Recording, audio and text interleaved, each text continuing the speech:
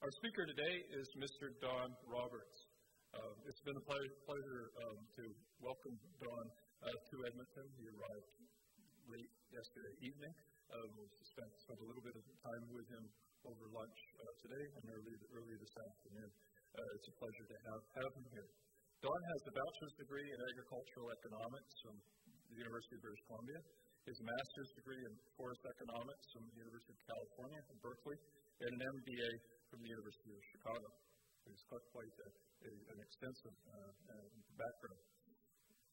He's currently vice chairman of wholesale banking and managing director in investment banking with CIBC World Markets Incorporated, as is shown on the slide. Don is responsible for many of the bank's activities across renewable energy and clean technology sectors. He also provides senior coverage for companies in the global forest products and agriculture industries. Don is currently an adjunct professor at UBC in the Department of Forest Resource Management. He also serves on the board of directors for the Rights and Resources Institute out of Washington, D.C., and serves in advisory capacity for numerous government, industry, and NGO groups. Something that Don was recently recognized by Corporate Knights magazine as the individual in the financial services sector who's contributed the most to sustainable development and clean capitalism in Canada. This afternoon, Don's going to talk to us about global competition for land. I think this topic is very relevant to the utilization and management of the world's forests, and from what I see that Don's going to talk about, I think he's going to give us broaden our perspective on land use and competition issues. And I'd like, please join me in welcoming Don to the podium.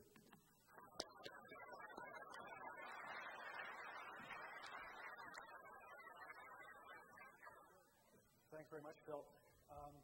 I'll start by, first of all, apologizing for my attire. I was on a field visit yesterday, and I got wrapped up in calls after and didn't get a chance to get back to my home to change my uniform. So, in any case, if any crowd is going to be accommodating that, I think it's a forestry crowd, so hopefully that'll be true.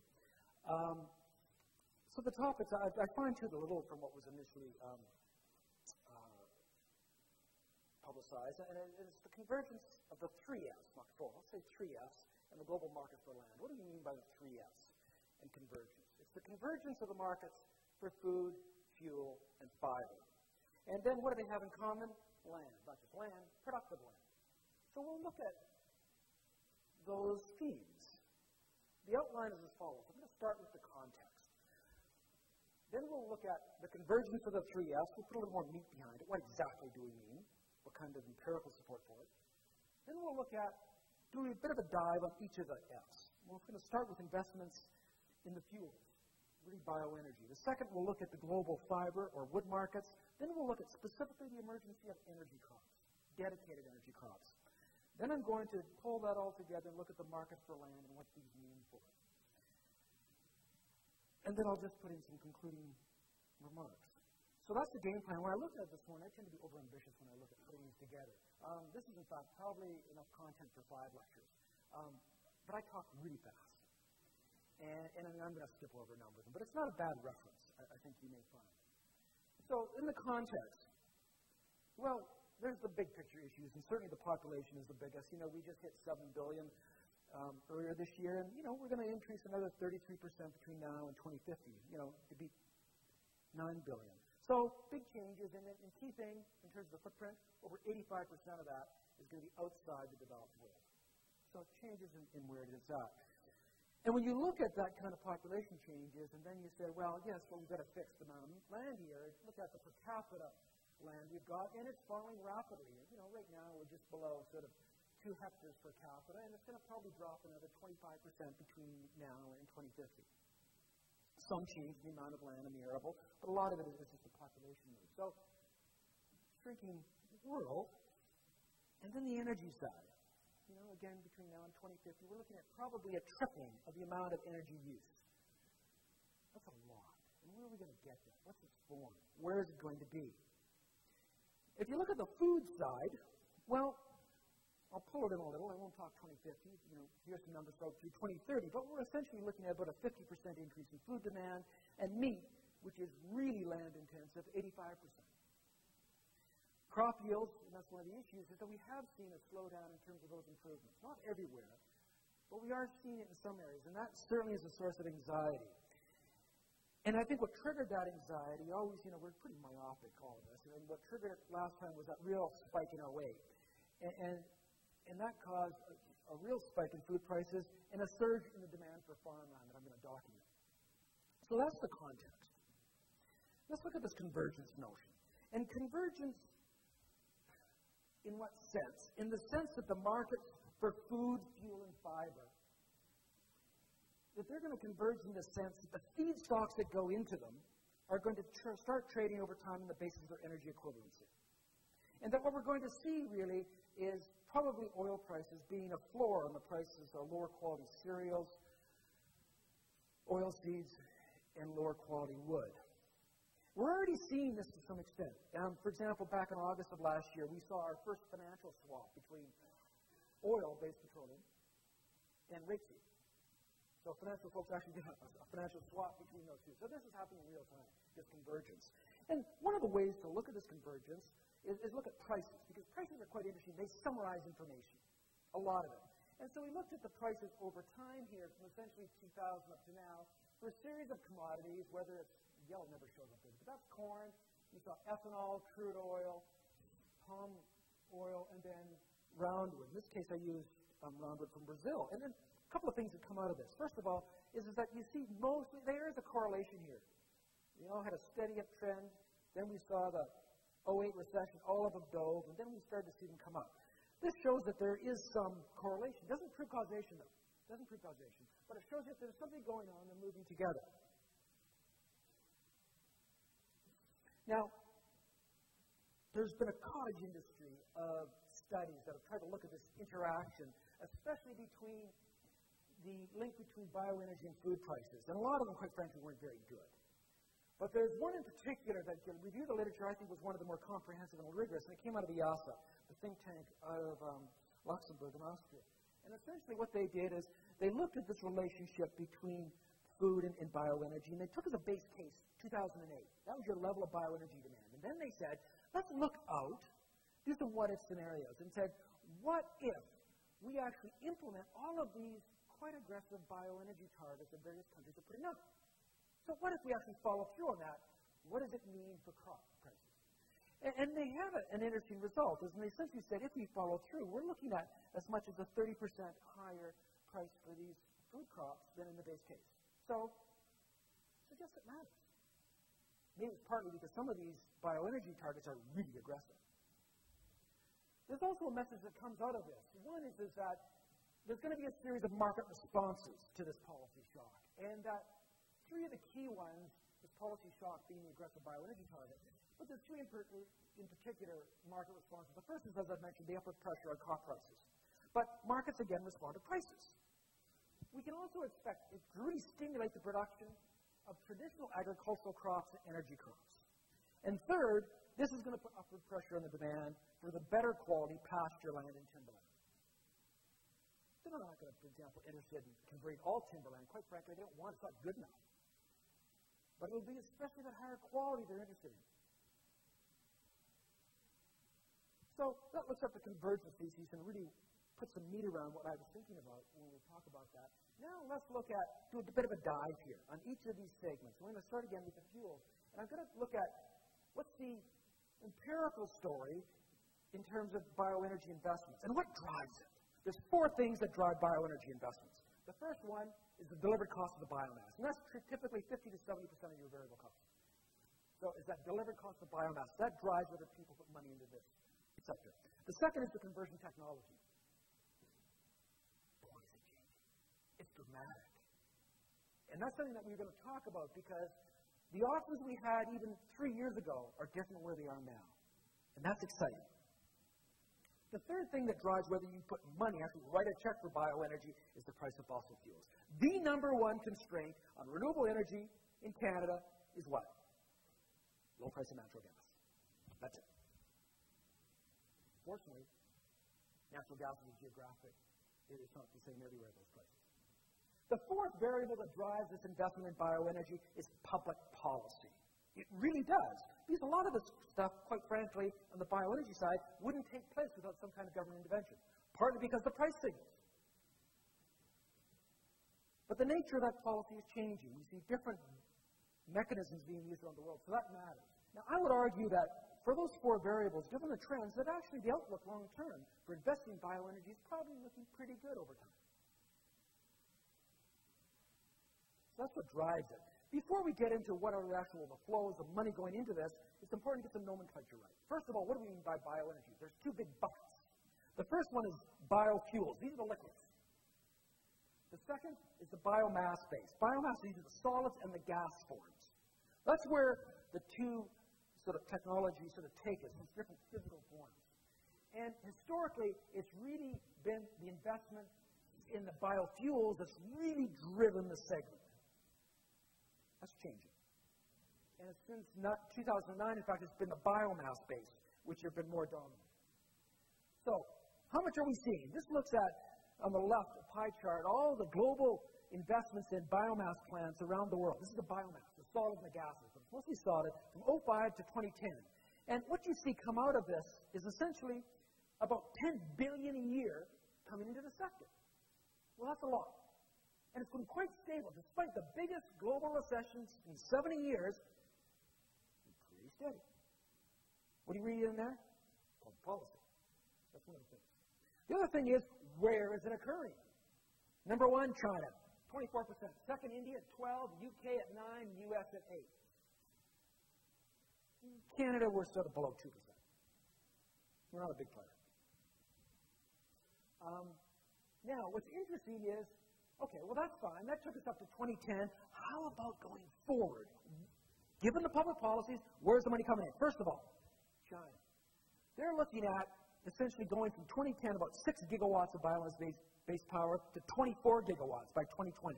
Cost, about $70 billion. Now, one of the nasty things about the Chinese is when they put out targets, they tend to meet the targets. So, yeah, I think they're probably going to do that. The second area is Europe. The EU, they expect to double their biomass capacity by 2020, essentially taking it from 13 to 26 gigawatts. Cost, $50 billion. Now, will they follow through? No, let me get this straight. This is the same place that has Greece, Spain, Italy. Probably not. But they've got targets, and they may follow through. We'll see. The third is Brazil. Brazil is fascinating in this area right now because they've got, and it's triggered quite an increase, probably going to put $55 billion over the next 10 or so years in both in the power as well as the cellulosic ethanol. And you know what's driving it? It's not going to be wood. What it is they've got a regulation. Essentially, they're phasing out, essentially, manual harvesting of the sugar cane. It's all going to be mechanized. The mechanized, they're going to bring in all that extra biomass. As they're doing it, it's going to be at the gate. They're going to start using that stuff. That's the form that's going to be in there first. Bottom line is, lots of investment going to come in on the solid, on the biomass side. Now, let's look at the fuel side. This has been what traditionally been the food and fuel debate about, right? This is the corn out of the States, this is the sugar cane out of Brazil. And they really did invest a lot. We had, flirting with just over about $23 billion in 2007. But boy, has it come down. I mean, you're below $5 billion now. Dramatic reductions. So, changes. And where was that occurring? Well, roughly 37% in the States and then 25% in Brazil. Those are the two big dogs who did it. Okay? Well, that was the biofuels, but this was sort of the stuff that we're not really interested in, right? We're tree guys. This was out of the food folk. This is the corn and the sugar cane. So let's look at the non-food fuel. Okay, not the biomass, the fuel, the liquid stuff. What's going on here? And well, what you see is, first of all, it's a lot less. It was about $2 billion in 2008 and then crashed. We're about $260 billion now. We're about 1/10 of where we were. And who's doing it? The U.S. dominates. Absolute dominates, 55% of it. Then you get down to the next highest at China at 7%. So the U.S. has been the real one driving this move for fuels from biomass. That's important because, that's just a quick footnote, bioenergy in general is the weak sister of renewables. Why do I say that? It's because of a thing called feedstock price risk. I don't pay for the sun, I don't pay for the wind, I pay through the nose for biomass. Investors hate that. Now, is there any redeeming feature of biomass? You bet it is. I don't have to do electrons. I don't just have to do it. I can also do fuels. I can't do that with the sun and wind. So I've got something that's unique. So this ability to start looking at the fuel side is really pretty intriguing. Do we expect much changes in this in the future?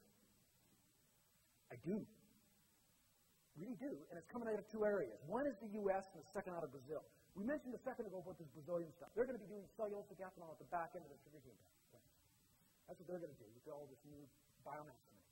The U.S. is public policy driven. We think. The catalyst will be public policy issues will come through. And our sense is it probably will. And specifically what we're talking about here, when we're talking non-food-based biofuels, what's going to trigger it in the States is what they call the Renewable Fuel Standard 2, where this is interesting because in general, it's a target essentially to stimulate the production of next-generation biofuels. And one of the things that we most can agree on in the States is that there's absolute gridlock in Washington. They can't agree on anything. Or can they? The one area where we do see some bipartisan support, in fact, is this. And it's not because they want to be green. Think energy security. That's what they're thinking of. That's what's driving. So this is a policy which I think does have some chance it's going to be implemented. And if so, it is going to have quite a dramatic impact. Now, essentially what it's essentially is requiring about 21 billion gallons of advanced biofuels by 2022. Now, is that a lot from where we're doing now? Well, last year we did less than 1 billion. So yeah, that's a stretch target. Furthermore, about 16 billion of that, in fact, is going to be advanced cellulosic biofuels. And it's not just expecting, say, we're going to have it in 2022. They've got interim targets. So even just look at 2015, there's over 5.5 billion gallons. So over 5 times what we've got now. So this thing is really may have some traction. And what's interesting about it, and why I think we're going to see this come through, is because it doesn't require treasury money. That's really important, because what do we know? Governments are broke, right? We know they're broke. Who's going to pay the bill for this? Oil, the refineries. What we're building in here essentially is a broad and sizable market for cellulosic fuels in the States. And to give you some sense for that, what we did is give a breakdown by the potential expenditures on these fuels by all the big oil guys. So you're looking at, by 2022, if this is enforced, ExxonMobil's got to spend just below $12 billion. Valero, 11.7, ConocoPhillips, 11.4, down to little Sunoco at 4.3. Bottom line is that the top refiners have significant requirement here, and they're going to pay for it if that goes through. What I will say, they have the ability to pay for it. So that's going to drive that. One of the things throughout this presentation, each of my slides, I'm going to try to make this real by giving you some case studies as well. In the case study, one of the things, if you're going back in on ConocoPhillips or on Exxon, I'm going to say, you're making me buy all this cellulosic stuff, but there's none out there. What do you want me to do? Well, is there? There's not right now. Could there be? Well, this chart essentially looks at all of the different bioenergy technologies in the pipeline over time. And there's one of them in particular that I'm going to need a case study on. And this came out initially in some of the work that I led for the future biopathway study for EPA. So I'm going to talk about pyrolysis. And this is essentially, what is pyrolysis? Most haven't heard of it. It's where, at least in the example I'm going to give you, where in less than 2 seconds, in the complete absence of oxygen, you transform biomass into a liquid. Less than 2 seconds.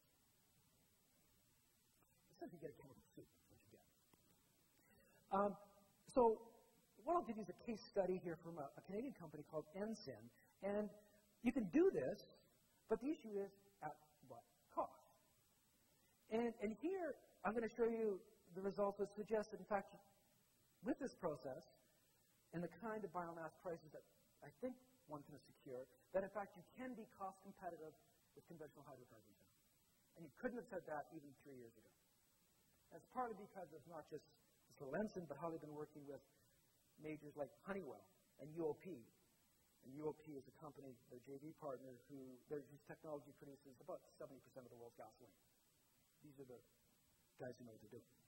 So what have we got here? For the first question, when you look at the cost of any kind of bioenergy, you have to say, what are you assuming on delivered price of biomass? That's the first thing you've got to nail on. So what are we looking at here? do some sensitivity analysis. So what you've got here on the vertical axis here is the US dollar barrel of oil equivalent price. And on the horizontal is that you've got the cost of this bio oil, pyrolysis oil, renewable fuel oil, whatever you want to call it. A different price of biomass. This is at $30 delivered, this is at $50, and that's at $7. Well, essentially this suggests that at $50 a US dollar out of the dry metric ton, your total cost, including a 10% return on capital, is about $84 a barrel. That's not crazy. And most people say that's probably not my long-run price of oil. In fact, it's even higher where we are now, than we are now. So that suggests we are getting some competitive than we were before. Given the time, I'm not going to go into some full details on how it compares with other sort of forms of biofuels, but bottom line is that it is really quite competitive. And I'll just give you one footnote, though. Say you're in BC, or Alberta. What are you talking about? $60, $70 an dry metric ton? Well, one of the neat things about these technologies, and it not necessarily gets you excited, but it gets investors excited, is that I can go to other jurisdictions where I don't pay 60 or 70. For example, you can use this technology to use some 13 different types of biomass, and one of them is after, for example, you've made palm oil, and you've got all the fruit bunches left over. You're down in Malaysia, or so forth. And what can you get those fruit bunches for? Not $50, $5. Furthermore, there's about 32 million tons in the form of these empty fruit bunches and fiber that are available that you can actually use. Looking at the amount of, essentially it's about 41, it's over 40 million barrels of crude oil sitting on the ground in Malaysia. And at current prices, we're talking about revenue of about $3 billion at today's prices. So this is stuff that you can do in size. Even if you don't do it here, you can do it in size. This is one of the things that's important. When you're thinking about this sector, you can't just think locally. If you do, you're going to be constrained. Okay, that was the fuel F. Now let's look at the wood, the fiber F. And we're going to look at the global markets and start with a snapshot. Where are we, for example, on prices? It happens to be pulpwood prices delivered in various parts of the world as of the second quarter of this year. And a couple of things that come away from this. First of all, it really matters where you are.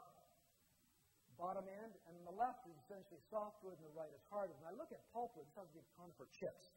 I look at pulp because I can use it for pulp, or I can use it for OSB, or I can use it for energy. I've got some substitutability. And prices, U.S. South, well, we're talking an average about 70. Top Germany, flirting with 200. Whereas Western Canada looks here, an average sort of about 110. Now, these are averages. Averages is really misleading. I can drive a Mack truck through the set of ranges by region. You can do better than these, but this gives you some sense that it really matters where you are. And whether you are softwood here or hardwood, who's the guy who's really the low-cost dog? U.S. South. He's the biggest absolute volume, and it's cheap. Big player. What's also interesting is look at where folks like China are at. That's China here on the hardwood. Essentially triple the prices what they are in the low-cost regions. Really interesting price signals going on, especially if they have these targets to put in the bioenergy. What the signal is, they're going to come to a place near you to get that bioenergy because they don't have it at home. Okay, let's sort of back up and look at prices over time. That was a snapshot of a point in time. Look at the evolution, looking at average prices of this pulpwood. And what you see here, whether the blue is conifer and the green is hardwood, what we've seen is an interesting trend. We saw it dip down in the recession, but it's already started to come back up. And we really expect this trend to continue. You know what's interesting? Right now, if we update this number, right now, despite all the macroeconomic turmoil, global pulpwood prices are among the highest they've ever been. In fact, global sawlog prices are the highest, despite the U.S. recession. Right now, they're the highest. Suggests there's more than demand going on. There's some interesting supply side stories. So, you've got a scarce resource. By the way, as a footnote, that's really important for you as foresters. You want to be managing something that's valuable. This just looks at some regional trends. The message here is that Western Canada has had some of the least increases in these other regions. But in the interest of time, I'm not going to focus a whole lot of this, except for to say one thing. On the left is the softwood again, And that's Chile, the one who's had, this is from 2000 to 2011. Chile has had the biggest increase. Western Canada is this one on the bottom. In the hardwood, you know who that is? That's Brazil. Interesting thing going on here. You all hear about these South Americans. You can hear that wood grow, right? It's so efficient. Lots of cash flow. But markets work. They work in the sense that when you've got that much cash flow and EBITDA, it's capitalizing the value of the land. Their land prices, as Roman will show in a second, are really moving up. The second thing that shows here is exchange rates.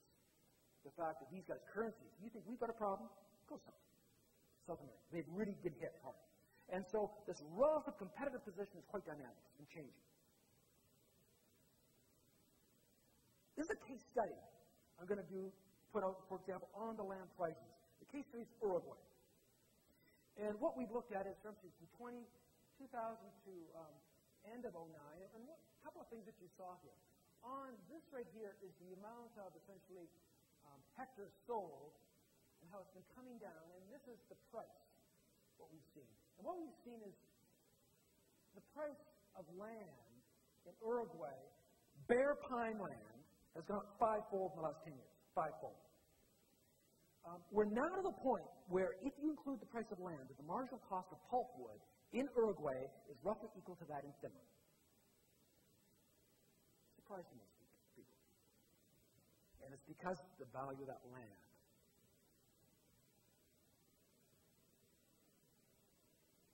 And for investors, one of the first things that I want to do, I look at that fivefold increase in Uruguay land prices. My first question is, who's the next Uruguay?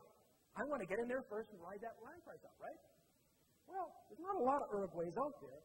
There's a couple. And the question is, whether it's places like northern and central Brazil, it's not the south. South of Brazil's got a problem. Or is it places like East Africa?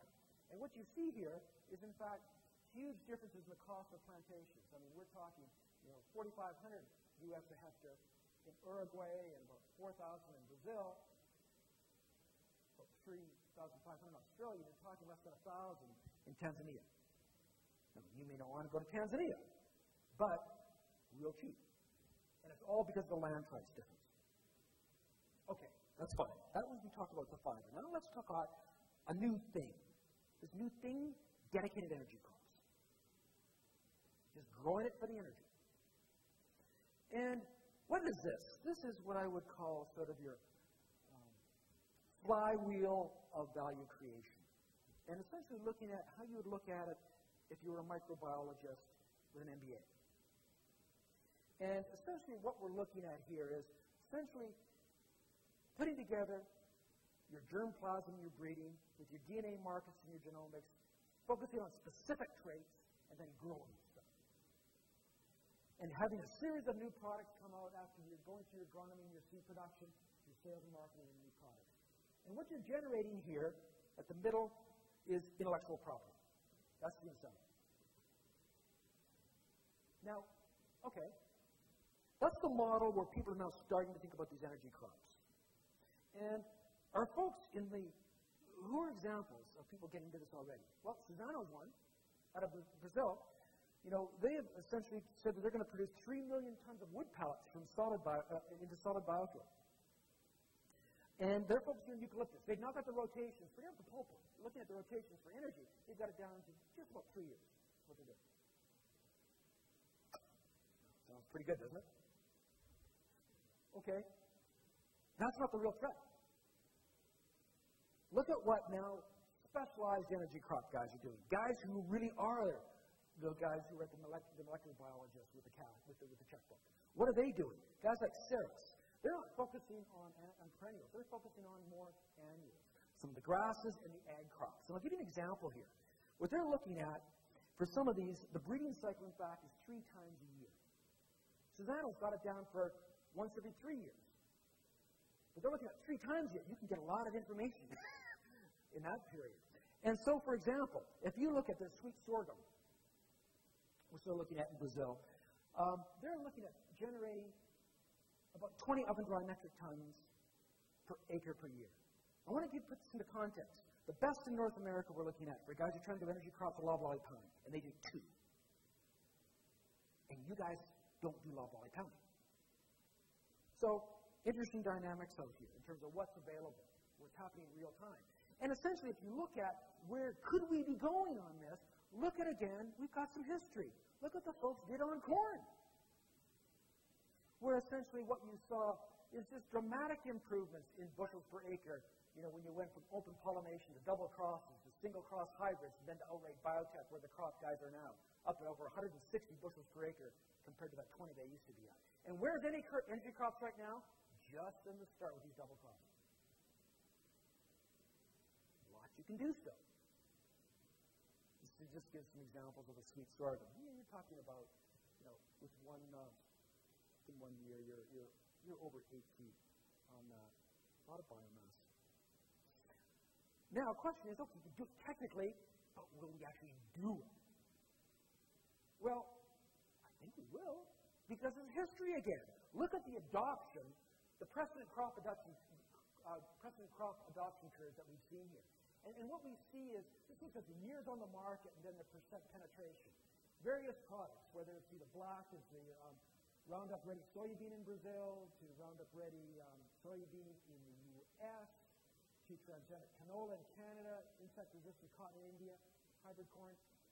Essentially, we do this fast. We really do the adoption fast. And it's independent, this time period is really independent of geography, where there's an economic incentive.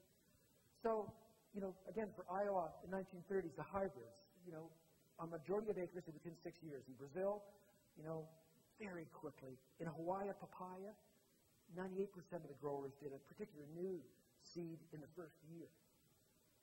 So we can move quickly if we want to. And just because we're not, other people are. Now, I'm going to just give you this example of the sweet sorghum, and this is where it's going to come first. And it's largely because you're taking advantage of existing infrastructure. The typical sugarcane in Brazil, essentially what you're doing is you can only grow it, you're harvesting for about 200 days a year. You got your plant totally sitting idle in the rest. So what you do is sweet sorghum, essentially you plant it in November, you harvest another March and April, you essentially add 2 months to the harvest season, and I got zero capital cost too. This is going right to the bottom line of my calculator. Fast scale up, rapid. This is where you're going to see it coming fast first. And that's going to be in the form of, it's going to be in that case, it's not even cellulosic ethanol. It's still the sugarcane-based ethanol. Or not sugarcane, it's sugar-based, but it's the sweet sorghum. Okay. Question. If society has a reserve accounting system for hydrocarbons, why don't we have it for carbohydrates? I want to look at this. Push again this example we gave on sweet sorghum. Look at a 21-year contract. I can do 20 tons an acre, 100 gallons per ton, and essentially I'm producing about 1,000 barrels per acre on this. That's what I can do. Okay, how many acres do I need to be meaningful? Well, essentially, say, let's just throw out, 10 million acres. That would give me about 10 billion barrels. Is that a lot, a little? Well, ExxonMobil's total reserves are 11.7, BP 10.5, Chevron only 6.5. You get 10 million acres, you're a big player in terms of reserves. You're a big player. Can you do this? Put this into context. 10 million acres, a lot or a little? Well, global pasture land is about 8.2 billion acres. Global cropland, 3.4. Global wheat, 550 million. Typical farm in Iowa, 2,500. Well, you're a lot of farms in Iowa. Typical farm in Brazil, though, is 10,000. So is 10 million a lot or a little? It's a huge amount for a single company. Huge. Probably not doable. But in the big scheme of things, it's not a huge amount. Again, look at this Brazilian case study. You've got 18 million hectares in sugarcane. Those are acres. These are not hectares. 18 million hectares in sugarcane. 170 million in pasture for cattle currently right now. And you know what? They are extremely inefficient in their cattle raising. It's about 1 head per hectare. 1 head per hectare. You could double this, a no-brainer, quite frankly. It's just a little extra capital coming in, and they should. So the ability once you provide a little more capital to really increase the amount of free up pasture land, it's huge. I just have to take 10% of that pasture land and I double my sugar cane if I to reallocate. So, the message I want to put out to you is that this whole thing of energy crops, it's serious.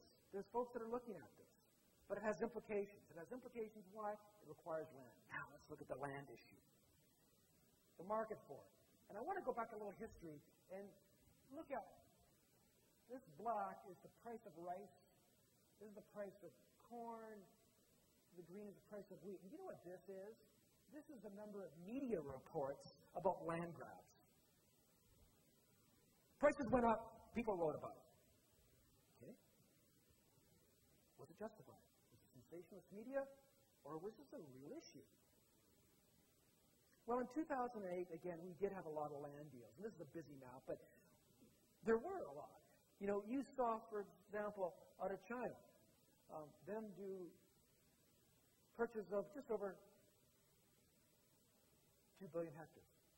The Japanese, 324. Out of Saudi Arabia, over 1 million. A lot of investments in different parts of the world. So there were a lot going on.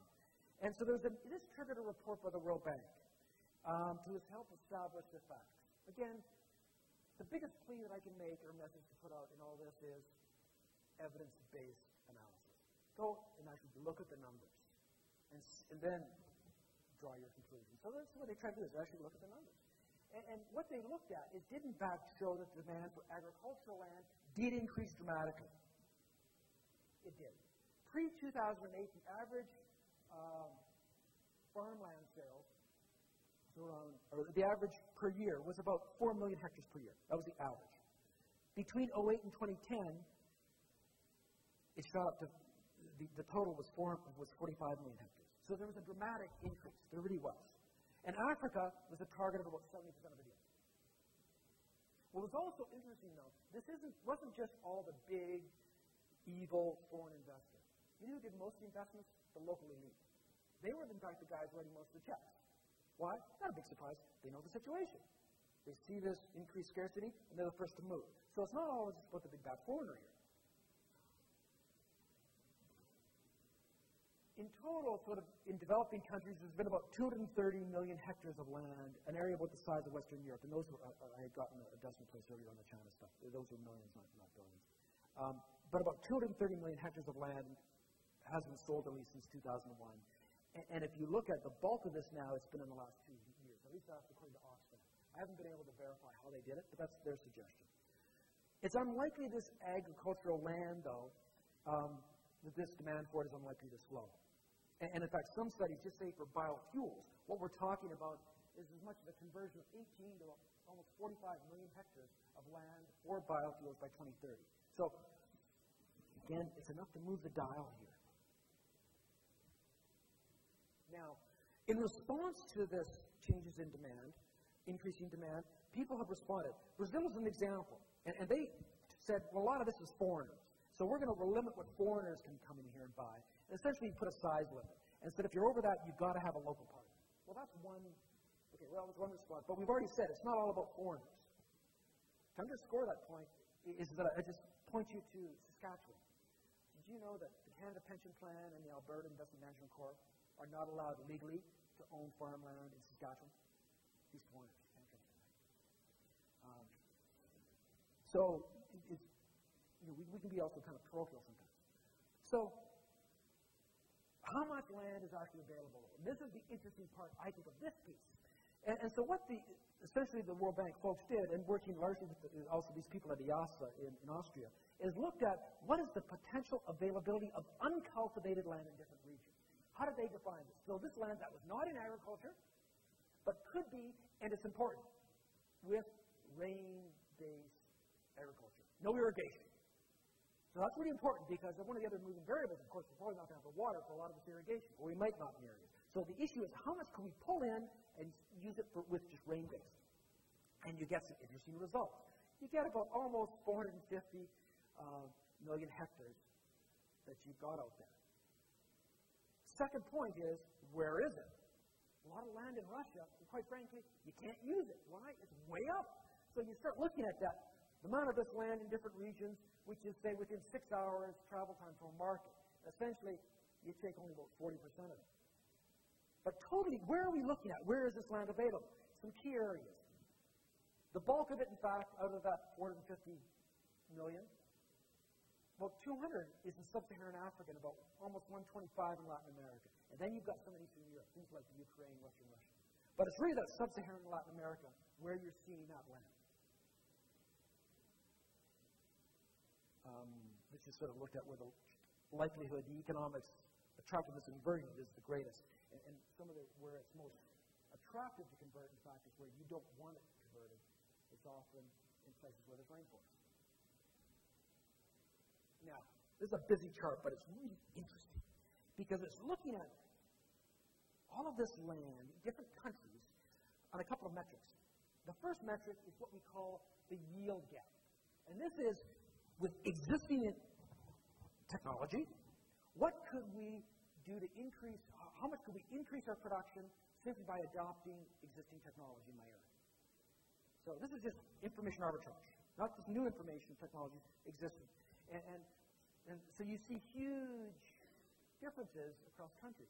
And then this looks like how much land is actually available. So where do you want to be? You want to be up in this quadrant here, essentially where there's a huge yield gap and I got a lot of land. Right? That's where you want to be. Well, okay, the individual countries that tend to come up here are in Africa, a number of them, and some in Latin America. The green is Africa, the blue is Latin America. Where is North America and Western Europe? We're down here. We don't have a lot of the land, and we're already efficient. Well, it's not really exciting, right? You've already optimized a lot. You need the new technology to move you up further. Now, what I will say is it begs the question whether there's a yield gap. Why is there a yield gap? Often there's very good reasons for it. Sometimes it's because, again, I just don't have the technology. I don't have the internal capability. I've got a lack of infrastructure. I may have a lack of capital markets, public institutions. I may have no property rights. So where's the incentive to do it? Whole series of reasons why you may not do it. But the reality is there's a big yield gap, which is that's good news. Because that suggests that I can expand my production here, at least on the food, both at the intensive and the extensive margin. I don't necessarily just need the land. I can also do it for productivity.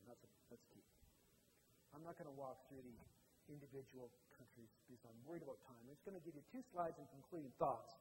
The first is from society's perspective. And I would say the message here that the markets for food, fuel, and fiber are indeed converging. And that productive land for forestry and agriculture is going to be increasingly scarce. Message, what you manage is probably going to be increasingly scarce. Okay, good. Second is that big productivity gains can be made both in agriculture and forestry by simply applying existing technology. It's been information arbitrage. And new technologies like I just put out there with the sweet sorghum and so forth, that's going to push the frontier out even better. The third is that these increasing demands, though, are going to, we can expect them to trigger shifts in land use. And that has implications here, both from an environmental and social side. And we've got to manage those. We've got to understand that.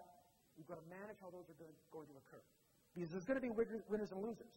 And it's as critical as we look at this, it's really critical that we adopt a systems approach. It's important that we not look at this through a forestry silo or an Alberta silo. Look broad. So those are some of the, from a societal perspective, some of the observations. But you know what? I'm a banker. I look at it from an investment point of view. What are the implications there?